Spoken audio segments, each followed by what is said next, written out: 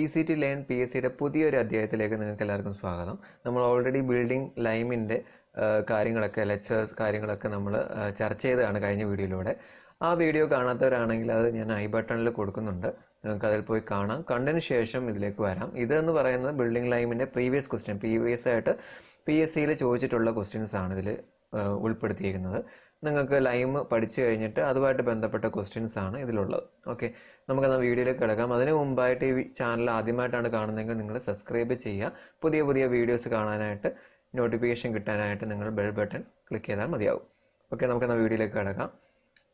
First question, which lime is commonly used for white washing? White washing എന്ന് പറയുന്നത് നമ്മുടെ സർഫസിൽ അപ്ലൈ ചെയ്യുന്ന ഒരു ഇതാണ്, പെയിൻറ്റിങ് മെറ്റീരിയലാണ്. അപ്പം വൈറ്റ് വാഷിംഗ് പർപ്പസിൽ ആ ഒരു ടൈപ്പായിട്ട് യൂസ് ചെയ്യാൻ പറ്റുന്ന ഏത് ലൈമാണ് എന്നാണ് ചോദിച്ചേക്കുന്നത്. അപ്പോൾ option A quick lime, option B hydraulic lime, option C fat lime, option D സ്ലേക്കിൾ lime. ഇതിൽ ഞാൻ നോട്ടിനകത്ത് പറഞ്ഞപ്പോൾ ഫിനിഷിംഗ് സർഫസിൽ ഫിനിഷിംഗ് ഏജൻ്റായിട്ട് ഒരു വൈറ്റ് വാഷിംഗ് ഇല്ലെങ്കിൽ ഒരു സർഫസിൽ അപ്ലൈ ചെയ്യാനായിട്ട് ഉപയോഗിക്കുന്ന ലൈമിനെ കുറിച്ച് പറഞ്ഞിരുന്നു. അപ്പോൾ ലൈമിനെ കുറിച്ച് പറഞ്ഞപ്പോൾ അവിടെ രേഖപ്പെടുത്തിയ ഒരു ലൈമായിരുന്നു ഫാറ്റ് ലൈം.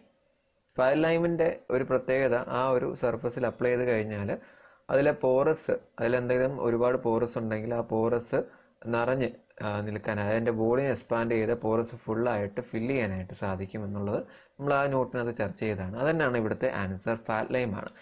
ക്വിക്ക് ലൈമും ഹൈഡ്രോളിക് ലൈമും സ്ലേക്കിൾ ലൈമും നമുക്ക് വൈറ്റ് വാഷിംഗ് പർപ്പസിനായിട്ട് യൂസ് ചെയ്യാനായിട്ട് സാധിക്കത്തില്ല. ക്വിക്ക് ലൈം എന്ന് പറയുന്നത് ആ ഒരു ഇനിഷ്യൽ ആയിട്ടുള്ള സ്റ്റേജാണ്. നമുക്ക് ഒരിക്കലും ആ ഒരു വൈറ്റ് വാഷിംഗ് പർപ്പസിന് ക്വിക്ക് ലൈം യൂസ് ചെയ്യാൻ പറ്റത്തില്ല.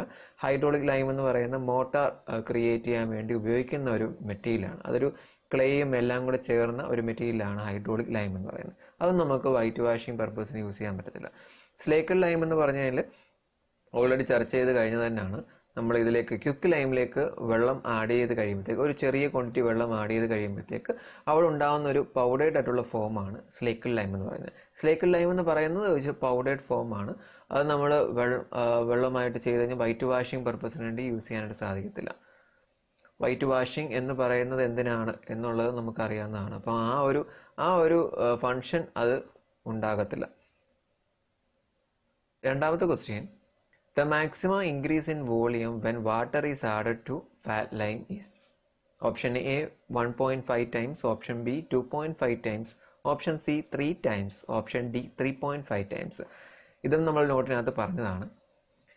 ഫാറ്റ് ലൈം നമ്മൾ ഫിനിഷിംഗ് സർഫസിലേക്ക് അപ്ലൈ ചെയ്ത് കഴിഞ്ഞിട്ട് അത് എത്രത്തോളം എക്സ്പാൻഡ് ചെയ്യും എന്നുള്ളത് നമ്മൾ പറഞ്ഞതാണ്. അതിൻ്റെ ആൻസർ ഓപ്ഷൻ ബി 2.5 ടൈംസ് ആണ്.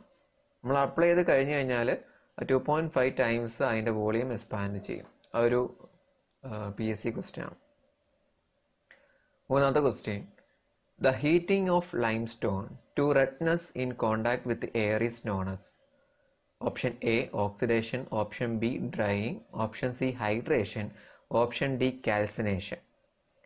ഇവിടെ ചോദിച്ചേക്കുന്നത് ലൈംസ്റ്റോണ് എയറിൻ്റെ പ്രസൻസിൽ ഹീറ്റ് ചെയ്യുക, അതായത് ലൈംസ്റ്റോണ് ഹീറ്റ് ചെയ്യുക.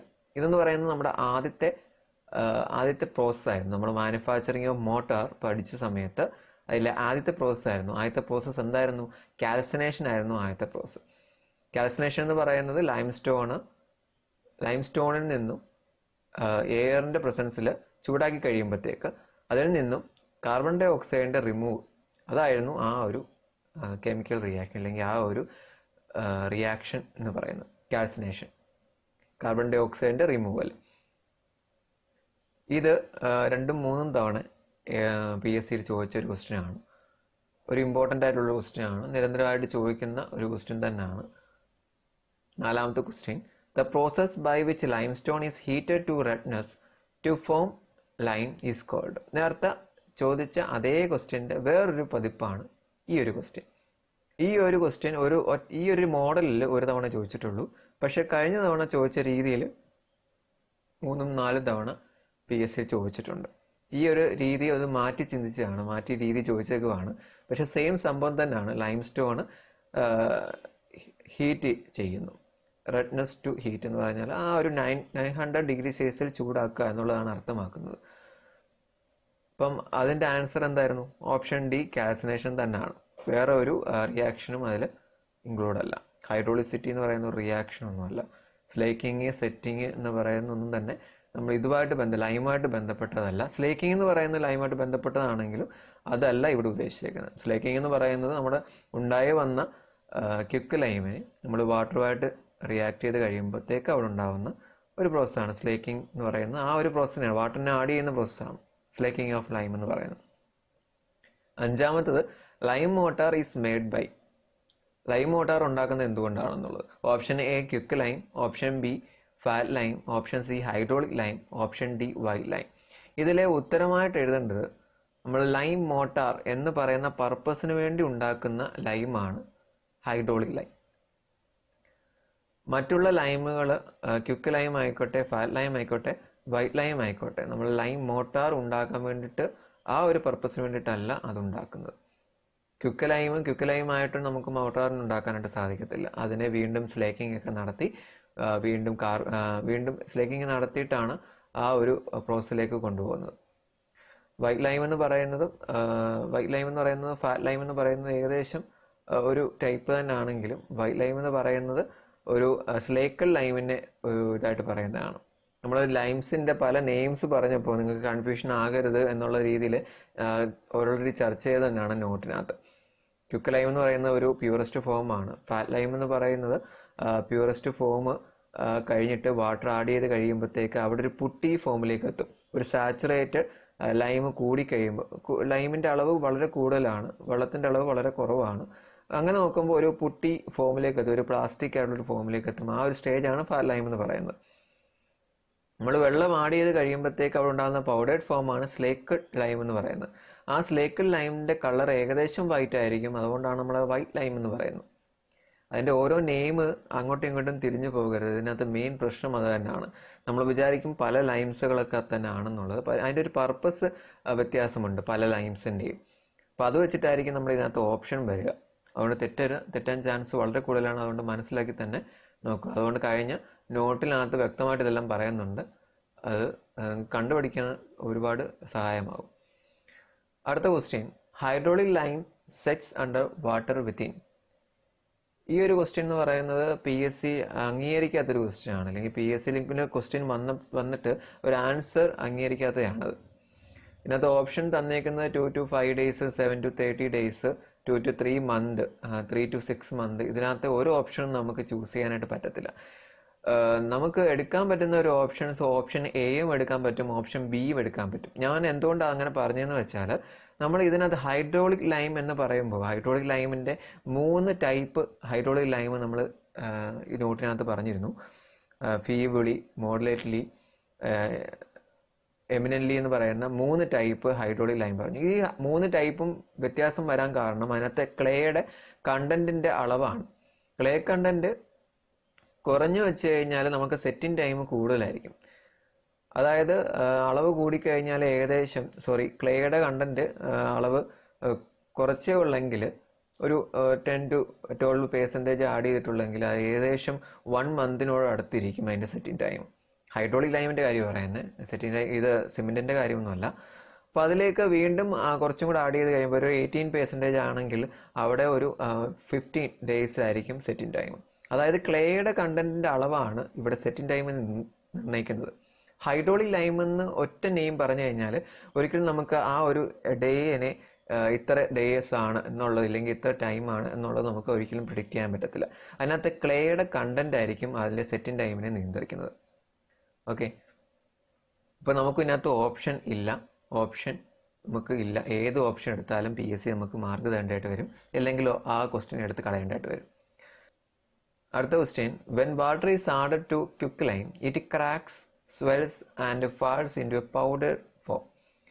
This process is called option A calcination, option B hydrolicity, option C slaking, option D setting. ഇതിനകത്ത് ഏത് ഓപ്ഷൻ ആയിരിക്കും ആൻസർ ആയിട്ട് വരിക? കാൽസിനേഷൻ ഒരിക്കലും വരില്ല. കാരണം ക്വിക്ക് ലൈമിൻ്റെ പ്രിപ്പറേഷനാണ് കാൽസിനേഷൻ എന്ന് പറയുന്നത്. ഇവിടെ ക്വിക്ക് ലൈമിനെയാണ് വാട്ടർ അഡീഷൻ നടത്തുന്നത്. ക്വിക്ക് ലൈമിനകത്തോട്ട് വാട്ടർ ആഡ് ചെയ്യുന്നു, അപ്പം ഒരു ക്രാക്ക് ഉണ്ടാവുന്നു, സ്വെല്ല് ചെയ്യുന്നു, ഒരു പൗഡേർഡ് ഫോമായിട്ട് മാറുന്നു. ഈ ഒരു സംഭവം ഞാൻ നേരത്തെയും ചർച്ച ചെയ്തതാണ്. ഈ ഒരു ടൈപ്പ് സംഭവം അതെവിടായിരുന്നു? സ്ലേക്കിംഗ് എന്ന് പറയുന്ന പ്രോസസ്സിലായിരുന്നു ഈ ഒരു സംഭവം നമ്മൾ പറഞ്ഞത്. സ്ലേക്കിംഗ് ഓഫ് ലൈം അല്ലേ? വെള്ളം കുറച്ച് ആഡ് ചെയ്ത് കഴിയുമ്പോഴത്തേക്ക് അതിലൊരു പൗഡേർഡ് ഫോമായിട്ട് മാറും. ആ പൗഡേർഡ് ഫോമിനെയാണ് നമ്മൾ സ്ലേക്കിൾ ലൈം എന്ന് പറയുന്നത്. ആ പ്രോസസ്സാണ് സ്ലേക്കിംഗ് ഓഫ് ലൈം എന്ന് പറയുന്നത്, അല്ലെങ്കിൽ സ്ലേക്കിംഗ് എന്ന് പറയുന്നത്. ഇവിടുത്തെ ഓപ്ഷൻ എന്താണ്? സി, സ്ലേക്കിംഗ് ആണ്. ഓക്കെ, അടുത്ത question, quick lime is A. Quick lime എന്താണ് എന്നുള്ളത്. Option A carbonate of lime, option B oxide of lime, option C product left after കാൽസിനേഷൻസ് of pure limestone, option D lime quickly treated with water. Quick lime എന്ന് പറയുന്നത് ലൈമാണ്. ആ ലൈമിന്റെ carbonate form അല്ല. ലൈമിന്റെ carbonate form ആയിരുന്നു limestone. ആ ലൈംസ്റ്റോണിനെ carbonation, അതായത് calcination നടത്തിയിട്ടാണ് quick lime ഉണ്ടാക്കിയത്. അപ്പോൾ option A അല്ല. Oxide of lime. ലൈം എന്ന് പറയുന്നത് ഓൾറെഡി കാൽസ്യം ഓക്സൈഡ് ആണ്. അതിന്റെ വീണ്ടും ഓക്സൈഡ് എന്ന് പറഞ്ഞാൽ അത് നമുക്ക് അംഗീകരിക്കാൻ പറ്റത്തില്ല. ഓപ്ഷൻ ബി അല്ല. ഇനി ഓപ്ഷൻ ഡി ആണെങ്കിൽ lime quickly treated with water. വാട്ടറുമായിട്ട് treat ചെയ്യുന്നതാണ്, ആ ട്രീറ്റ് ചെയ്യുന്ന ലൈമാണ് ക്വിക്ക് ലൈം എന്ന് പറയുന്നത്. ഒരിക്കലുമല്ല. ഓപ്ഷൻ സി നോക്കിയേ, product left after calcination of pure limestone. ലൈംസ്റ്റോണിനെ calcination നടത്തി കഴിയുമ്പോൾ ഉണ്ടാകുന്ന പ്രോഡക്റ്റ് ആണ് എന്ത്? Quick lime. അപ്പോൾ ഇവിടുത്തെ ഓപ്ഷൻ സി ആണ് നമ്മുടെ ഓപ്ഷൻ. ഇത്രയാണ് നമ്മൾ സാധാരണ രീതിയിൽ PSCയിൽ ഈ ഒരു 2014 മുതൽ ഇങ്ങോട്ട് നോക്കുമ്പോൾ ചോദിച്ചു കണ്ടിട്ടുള്ള ലൈമുമായിട്ട് ബന്ധപ്പെട്ട ചോദ്യങ്ങൾ. ഇതിനകത്ത് ചില ചോദ്യങ്ങളൊക്കെ തന്നെ നിങ്ങൾക്ക് കൺഫ്യൂഷൻ ആവുന്നതാണ്. അത്തരം ചോദ്യങ്ങളൊക്കെ കൂടുതലും അസിസ്റ്റന്റ് എഞ്ചിനീയർ പോലുള്ള തസ്തികയിലാണ് PSCയിൽ അങ്ങനെ ഒരു ചോദ്യങ്ങളൊക്കെ ചോദിച്ചിട്ടുള്ളത്.